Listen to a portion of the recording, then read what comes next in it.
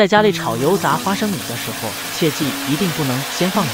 怎么样炒的花生米又酥又脆，放个半年都不会回软吧？我今天教你一招，这样做的花生米又香又脆，不会反潮。我们准备500克1斤的花生米，放进托盘中，然后把花生米掉皮还有发霉烂掉的都给它挑选出来，不然炒出来的花生米就会苦不好吃。尤其是这样的，一定要给它挑出来，然后再把花生米给它倒进大盆的里面，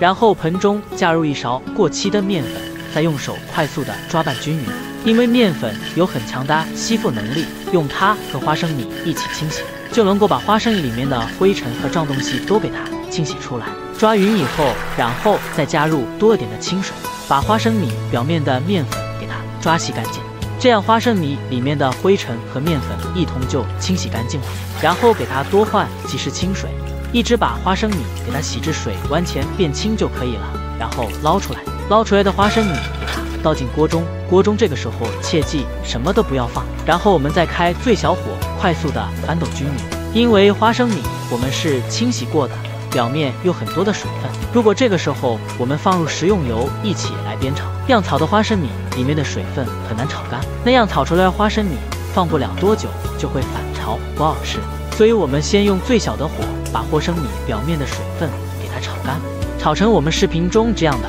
然后再加入食用油，这个食用油切记一定要凉油，然后我们再开最小的火，慢慢的来煸炒，把花生米里面的水分给它充分的炒干。炒花生米的时候，大家切记一定不能放热油，如果热油放入花生米，那样表面炒糊了，而中间还没有炒干水分，那样炒出的花生米吃起来一点都不会脆，同样也不会香，炒着花生米噼啪作响，并且颜色加深的时候，这个时候我们再淋入一丁点白醋，不要太多，几滴就可以了，淋入白醋，这样炒出来的花生米就会更加的香。接着我们用铲子快速的翻拌均匀，炒至锅中没有声音的时候，再淋入几滴高度白酒，淋入高度白酒，这样能够让花生米里面残存的水分快速的蒸发，这样炒的花生米就会特别的酥脆，放个多久它都不会反潮回软。再接着炒，炒至锅中没有声音，像这样的就可以了。炒好的花生米盛出来，放进托盘中，这个时候趁热，然后撒入食盐或者是白糖。